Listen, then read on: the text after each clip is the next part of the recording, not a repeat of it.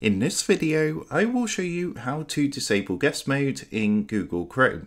So let's jump straight into it. So here we are, as you can see on Google Chrome. So you can see it says you're currently browsing as a guest. So by browsing as a guest, pages you view in this window won't appear in the browser history, and they won't leave other traces like cookies on the computer after you close all open guest windows. Any files you download will be preserved however. Now to go ahead and disable guest mode in Google Chrome, it's really easy to do. What you want to do is go ahead and open up a new tab and just come to any website. Then what you need to do is come up to the top right hand corner and you can see the guest profile here. If you go ahead and click the three dots next to this guest profile, and you're going to see this menu come up. Now if you hover over the guest option here, all you want to do is select this option here which says close this profile, and what it's going to do is close down and disable guest mode in Google Chrome. As you can see, we've now been returned to our normal Google account. If you're not currently logged in, it's going to ask you to log in, and that is how to disable guest mode in Google Chrome. So with that being said, I hope this quick tutorial did help you out today,